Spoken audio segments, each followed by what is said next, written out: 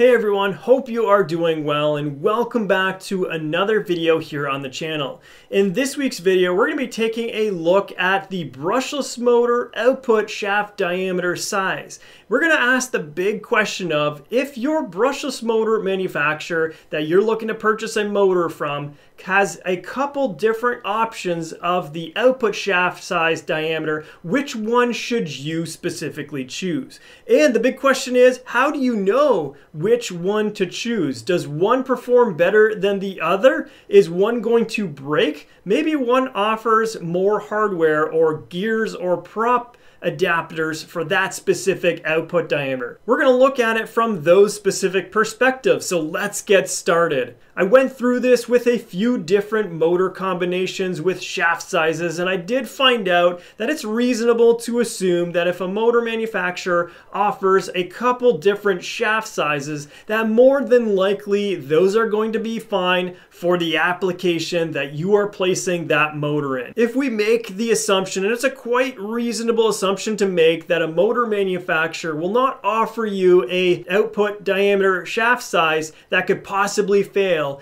then what do you base your selection on? Well, the most reasonable thing to base your selection on is what kind of hardware is there out there. If you are into radio control cars and you have an option to select maybe that 1/8 inch shaft size versus a 5mm shaft size, you may want to consider what type of pinion gears are there out there for your specific application. Maybe you're looking at using Mod 1 type gearing and you notice that a 5mm shaft size is going to be the one that has the most options. This is what I would recommend to select. Get that size that is going to match your specific requirements and give you lots of different options to choose from. This is going to help you in the long run. The same idea would apply to you if you have a radio control brushless motor for the radio control airplane scene, or maybe even a radio controlled boat. Now, what's really interesting about the airplane and the boat scenario is that you should expect to see less stress within the output shaft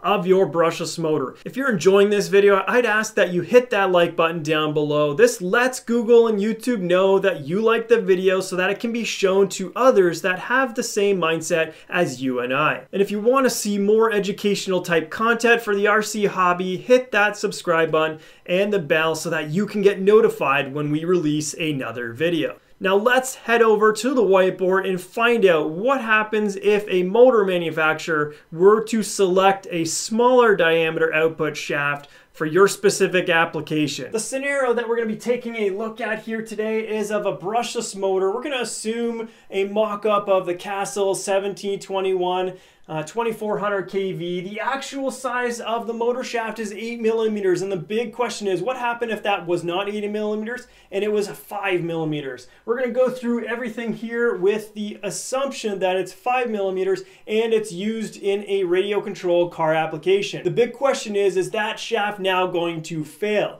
Well, we're going to take a look at that by analyzing a couple different sections on the shaft.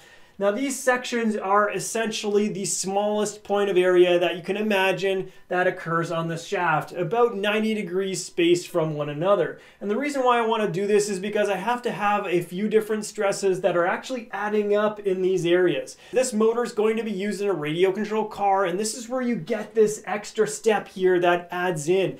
This here is two gears that are meshing. You apply torque to one of those gears, and right at the meshing point, you create this extra or additional force because you're trying to rotate that gear. And it only occurs on one part of the gear. It's only on one side, on one point specifically on that gear. Unlike a prop that contributes its rotational energy equally everywhere on that prop, it's not the same for a gear, and that's why things are different and contribute to a bending stress that we'll see here very shortly.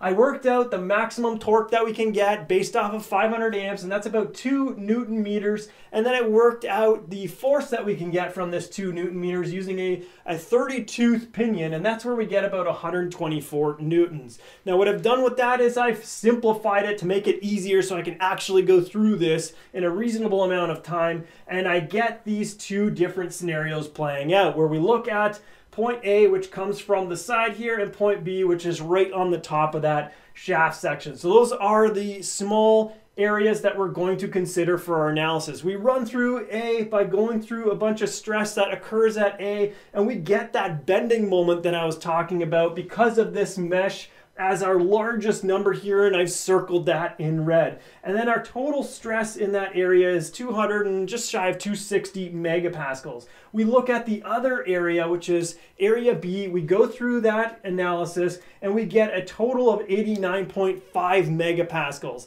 And this 89.5 megapascals is because of majorly the shear stress that takes place as we're trying to apply a torsional load or torsional torque from our motor to our gear. That's actually trying to twist that shaft apart, and we notice that the actual stress that you get from that is quite lower than the stress that you get from a bending moment. Really interesting to see that. Then we go and try and combine all of these things so we can get an actual resulting stress, and we get a resultant stress of about 301 megapascals. What does this tell us? Well, we have a stress of 301 megapascals compared to the yield stress. The 301 compared to the typical steel yield stress is larger. So essentially this tells us that the shaft will fail. A 5mm shaft is not going to work well even at a factor of safety of 1 for our scenario. We do need a larger diameter shaft. And we'll go and back this up by running an FEA on the computer just to see what that shows us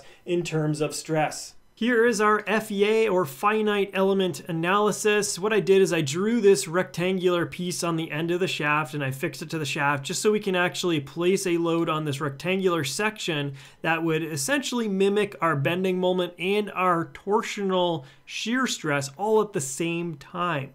I did not place a force on the end, whether it be putting the shaft in compression or tension. That's going to be very minor, so we don't need to do that. So let's take a look at what this tells us. We'll jump right over to our properties. This is an important property here, the yield strength, 221 megapascals, and this comes right from plain carbon steel. We just used a generic steel. The steel could vary, and it probably could vary from about 190 to 280 in its yield strength, depending on what the manufacturer of that specific shaft uses. Here we can see we fix one end of the shaft, we place a force that's 124 newtons on the other end of the shaft, and then we can jump down to our conclusion, which is going to be shown in this area here. So ultimately what we're trying to look at is where the stress accumulates. And have you ever seen someone who has broken their shaft on their brushless motor? Odds are it's occurred right where the shaft meets the bearing. This is where it's going to be the highest amount of stress, especially for any bending moment that is placed on the shaft itself. If it is a torsional shear stress, this could happen at any moment. Odds are it probably does happen at the base here, but it could happen at a defect somewhere right in the shaft. If it's a little bit weaker there, it's going to happen at the weakest point, where if you place it in an actual bending moment, as you see what we've done here, this is going to make certain that the high stress concentration is exactly in this area. And at the end of the shaft, we could see all of this blue because there's essentially zero stress at the very end due to this torque that's applied, as well as the bending moment that's applied at that location. Ultimately, what this tells us is we don't need to know anything about engineering to look at this. All we need to do is look at our graph, and it shows us that if the yield strength, this is where material begins to fail, if it occurs where this arrow is, we have stress that's above that, meaning this material is going to fail. We ended up manually calculating about a 3.0 here, and we are going through the computed calculation at 2.5. So we're a little bit more conservative in our manual calculation as compared with this full-on FEA analysis.